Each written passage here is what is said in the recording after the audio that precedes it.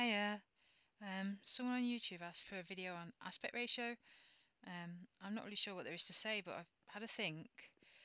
Don't really come up very much anymore because you just generate your sequence from the dimensions of your footage. You don't set up your sequence first and then bring your footage in. So it's just, whatever it comes as.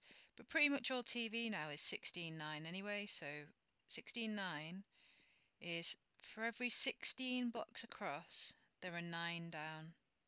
That's the aspect ratio of Telly. Old Telly was 4:3. So for every 4 blocks across, there were 3 down. Films, 1.85 to 1. So for 1.85 for 1 down, or more commonly, 2.39 to 1, or sometimes that's written 21.9, which is just a kind of rough equivalence to the 16.9. So you can see that it's just wider. Why does this come up? The only time it really comes up is if you're trying to integrate footage from lots of different sources. So either if you're making a multi, or if you're in a fandom where the source spans lots of different eras like Star Trek, or they've made TV and movies. And then you just have to choose one. You have to choose an aspect ratio and conform everything else to fit. If I just bring up, here's Serenity, the movie, and Firefly. If you want to find out and you can't look in the, if you don't know from the dimensions and you want to just look up the aspect ratio, it's on IMDb. Just Google the name of the movie or whatever and aspect ratio, and the IMDb technical specifications page will come up and it'll tell you there. Right, 2.39.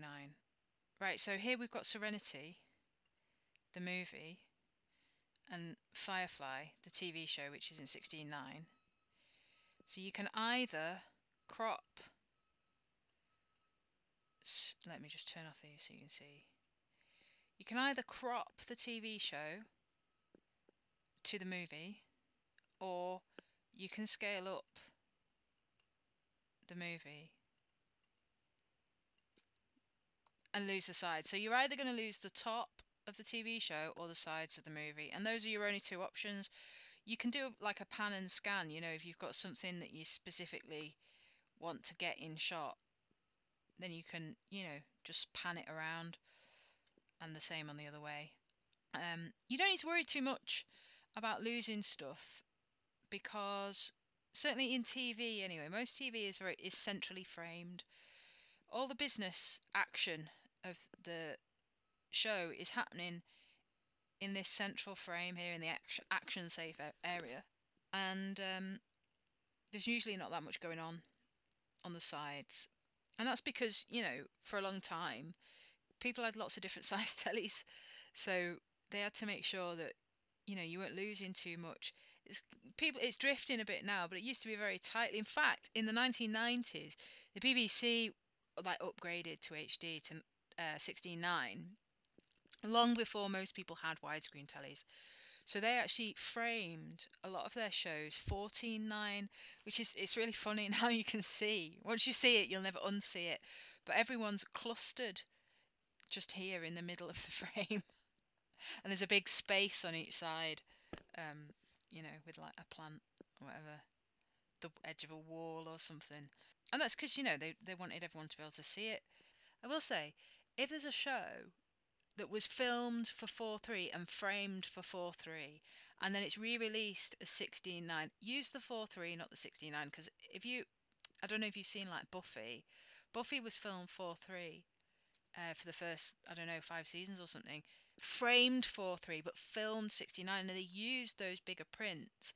But you can see like crew members, you can see lights, there's like booms and stuff. It's terrible. It looks like Acorn Antiques. It's so funny.